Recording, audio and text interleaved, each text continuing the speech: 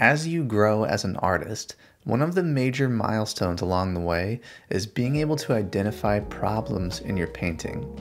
Can you figure out what's wrong with your painting when it doesn't work? So today we're going to talk about the top 3 problems in watercolor painting and how we can fix them. Learning how to identify problems in your painting is so important to recognize those problems, to work on those issues, and keep moving forward and growing as an artist. So problem number 1 is perspective and drawing. The drawing in watercolor is very important. Joseph Zbukvich calls it the bones of your painting. If your painting doesn't have good bones, it's just not going to work. And one of the common misconceptions is, if I want to be a good drawer, it's going to take years and years to develop this skill, and it can feel very overwhelming. But the reality is, in watercolor painting, the drawing is not your finished piece of art. Our drawings don't need to be super complex, detailed renderings of the scene. We simply need a roadmap to guide us along the way to help our painting be successful. So you don't need to spend years becoming an expert draftsman in order to create accurate, beautiful, wonderful watercolor paintings. We just need to know enough about drawing in order to create our composition, to arrange the major parts of our painting in a good way, and to ensure that our painting has accurate perspective. Perspective can sound a little bit overwhelming. There's a lot of resources out there that can help you learn how to draw in perspective. There's so many books. Don't avoid learning these things because it can feel overwhelming. You know, I got a simple book a long time ago, Perspective Made Easy. It's like a $10 book, really old, I think it's from the 1930s. This little bit, learning how to draw in perspective, enough to lay out your composition in a good way, enough to arrange your scene, the different elements of your scene in a good way, and to ensure that your scene has correct perspective is very valuable when it comes to painting watercolor. Problem number 2, overworking your painting.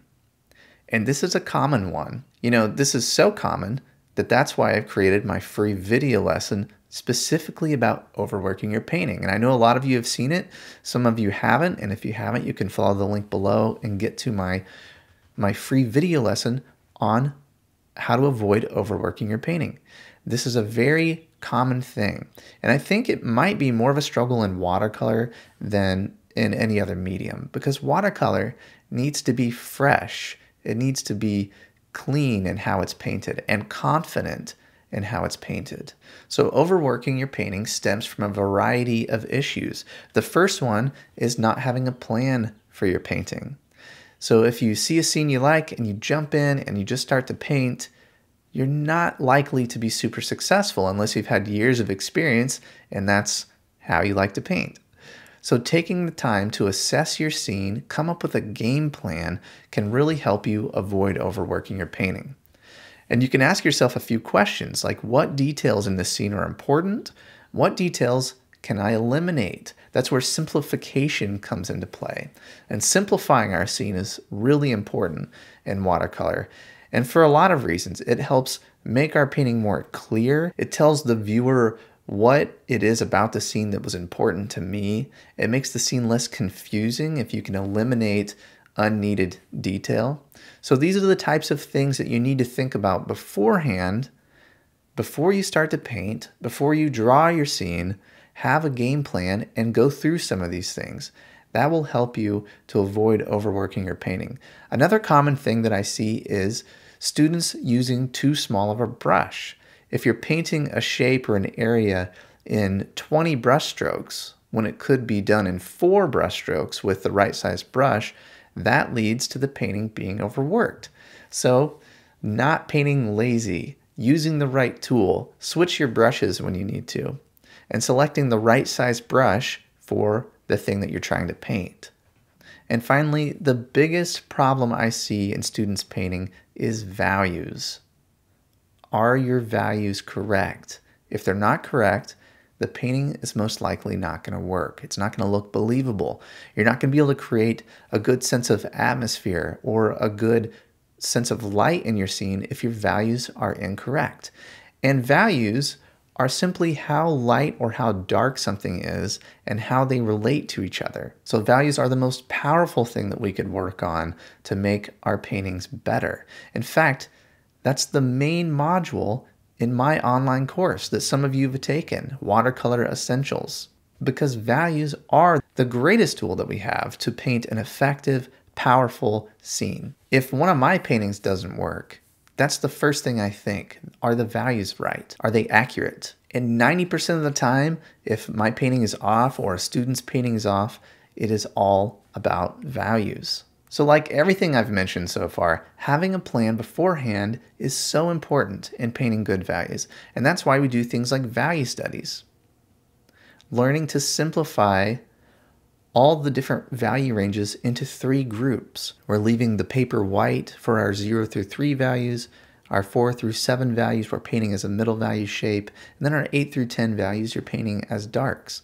And doing a simple value study, learning how to do value studies and how to create them and how to apply them to your scenes and simplifying things to make your scene paintable into these value groups is key in planning and painting the correct values for your scene.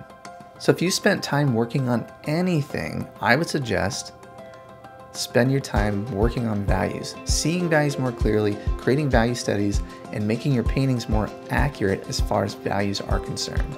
And before you go, I wanted to mention, if you haven't checked out my free video lesson, How to Avoid Overworking Your Painting, take a look at it. You can follow the link below. You can get to it in my bio and Instagram.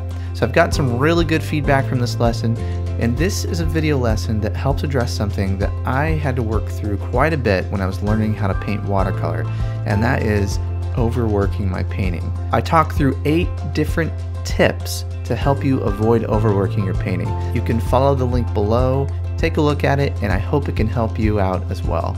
So those are my top 3 problems that I see in watercolor paintings. So I would love to hear from you in the comments below. Which one of these 3 issues, drawing in perspective, overworking your painting, and values, which one of these 3 do you feel like you struggle with the most? Thank you for spending some time with me today.